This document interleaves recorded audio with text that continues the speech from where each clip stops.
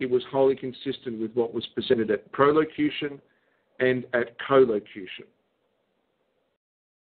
However, if one hasn't done that, then one cannot walk out after an allocution. Any accused that reinforces their non-consent at adlocution, by definition, cannot be bound, therefore no valid judgment can be rendered nor bond perfected. And we mentioned this last week. A judgment means a binding. That's what the word judgment means. It means a binding. So when we say that we have performed an allocution and we have demonstrated non-consent, no judgment can then be rendered. So that's allocution. Very, very important. Moving forward, I did say there were a number of things to cover tonight. And again, I'm sorry that we are dealing with referring to things in such detail. But I hope you're seeing the value of these things as we go. The next one I want to talk to you is about systems of law. And the one that I want to start with is Roman law, 251. I look forward, if you can, and when you have an opportunity, to read these systems of law, but I want to read a couple of elements about Roman law. So Canon 2920 and then 2923. And Roman law is the world's first fictional, fraudulent, and an equal ancient written system of law written in a specifically designed magic language called Latin from the 4th century onwards, but falsely claimed of older provenance. One of the things you find about Rome is that there's an entire history which claims Rome back to the 8th century. From the 8th century to the 4th century, there is no hard evidence other than the word and testimony of dubious text that Rome had any of that form of law. Only from the 4th century onwards do we see hard evidence of Rome having a form of law. Prior to that, it is purely on evidence to be fiction. Now in 2921, the Yahudi diaspora. And the Yahudi are the ones that worshipped Yah, as we know as Yahweh or Yahweh, but Yahudi diaspora, who continued to worship Set as the feminine Satan, did not have a written language until their conquering of the Etruscans. This is extremely important. In the ancient world, one of the histories and provenance is that the Yahudi did not have a written language because they followed the ancient tradition that writing was considered an abomination before God. And this is a tradition that was honoured by many cultures, that writing and the written language was considered an abomination. And the reason it was considered an abomination wasn't that it is a very powerful way to educate, but writing permits one who writes to tell untruths.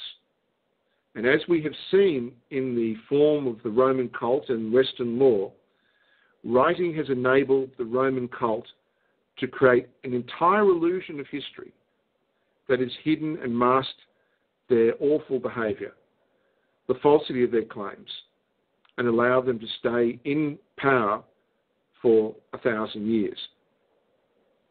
So the Yahudi did not have a written language until they conquered the Etruscans. When they conquered the Etruscans, what they did was the entire Etruscan language and grammar was consumed and stolen by the Romans.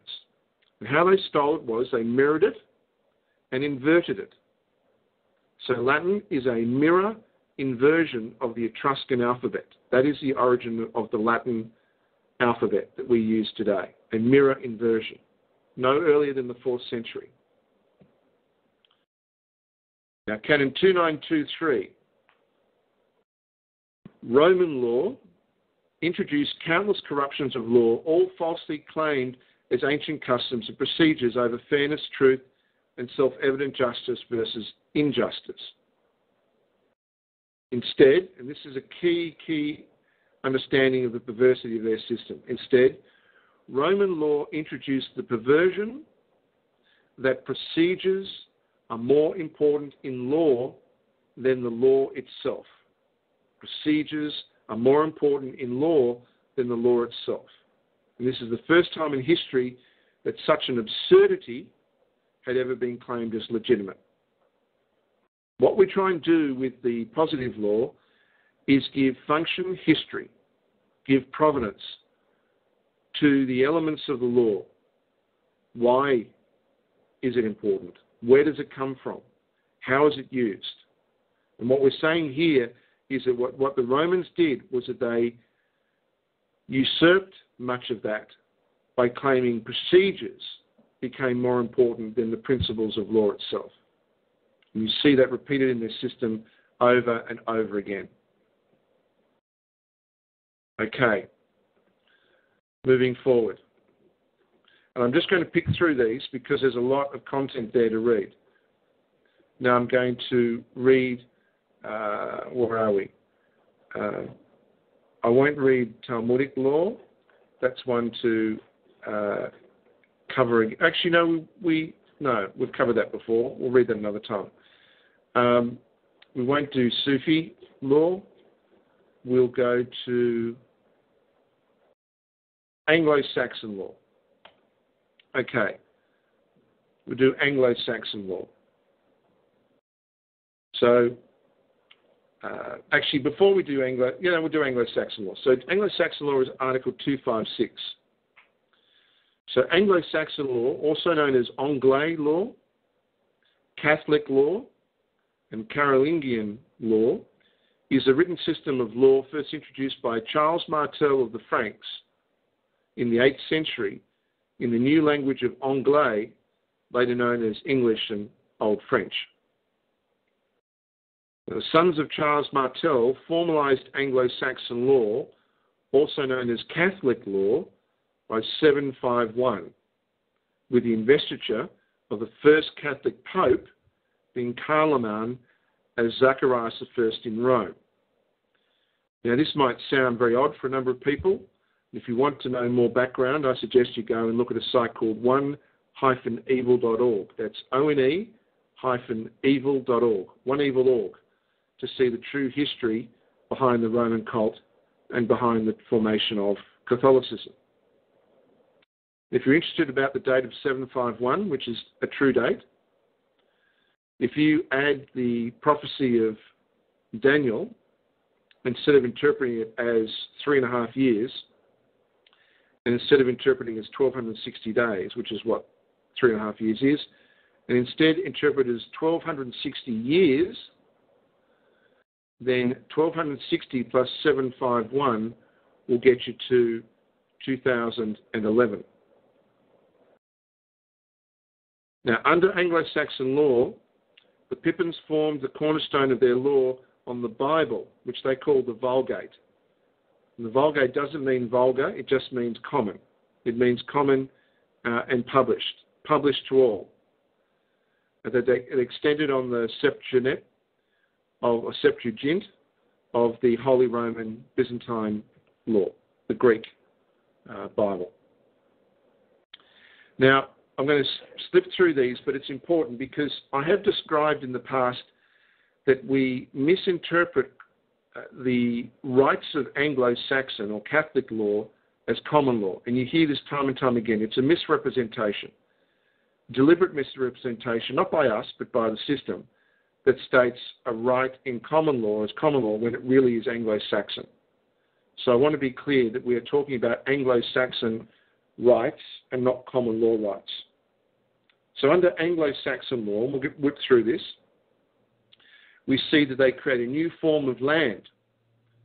Prior to Anglo-Saxon law, the concept of land was called terra, which is a Latin variation of tara,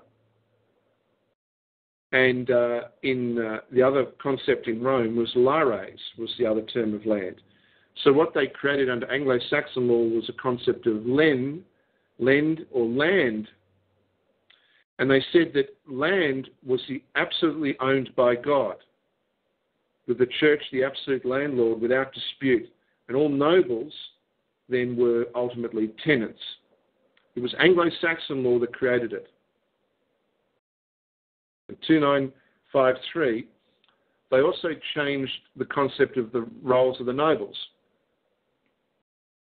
And so when they did that, they changed them to make sure that the role of the nobles was something worthy of being a noble, as opposed to simply being born into it. They stripped the concept of noble titles, which had become franchises purchased in Europe by people who were prepared to pay money to Byzantine Empire, to Constantinople, to buy a title. They threw that out, and they said that there were three essential titles, and that it wasn't by money, but it was by the behaviour of people. So those were Lord, from Latin laudus, meaning praiseworthy, worthy of meritus, then Baron, from the ancient word, the Gaelic word bara, or bar, meaning rod or a measure of value, and an Earl, from the ancient Gaelic also, meaning brave man, warrior, leader, chief. So Lord, Baron and Earl were the three key levels of nobles under Anglo-Saxon law. And under the ecclesiastical structure, Anglo-Saxon law was the first to introduce the concept of the priest, the bishop, and of course the vicar of Christ. Priest, from priost, being a counsellor, a village elder. Bishop, from bisciop, which also meant priest, and of course the vicar, from the ancient concept of vicarius in Latin, being the primate. So the lords were then placed into territorial divisions called manors, meaning to possess or abide by agreement, hence the lord of the manor. Barons were created land, which were called fee or fie, from fides, meaning trustworthy, honourable, loyal, safe, and earls were granted recognition in terms of villages, villas, meaning country homes. So this is all structure under Anglo-Saxon law, not common law, not feudal law. Now, to ensure uniformity of leases and use of land, the Anglo-Saxon law created, for the first time, the concept of the tenant and the tenancy agreement, from Latin tenere, meaning to hold and keep, which literally means one who holds land by tenure.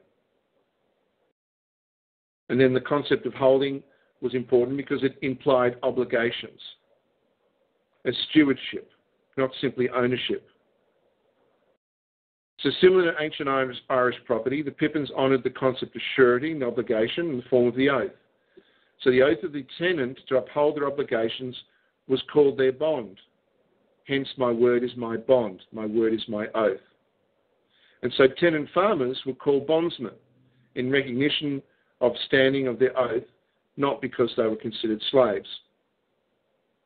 And then in Anglo-Saxon law, we see two key rights with tenancy: the right of equity and the right of redemption.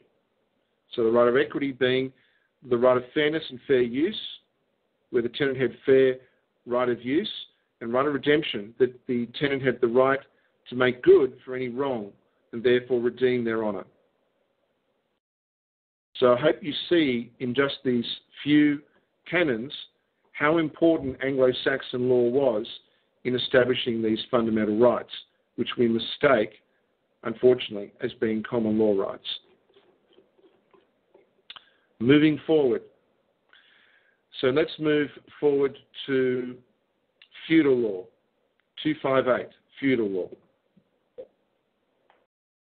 Canon 2963. Feudal law, or feudal law, is an inequality system of law created in the 13th century by Roman Pope Innocent III and the Venetian noble families as a franchise to attract suitable warlords and militia leader who pledged complete allegiance to the Roman cult to be granted a royal title and immunity or license by Rome to kill ancient landowners, take their place, and rule the population as worse than animals in exchange for regular taxes paid to the Roman cult. The Dark Ages wasn't prior to 1000. The Dark Ages was from the 13th century until the 16th and 17th century. That was the Dark Ages, because that was the age that the Roman cult instituted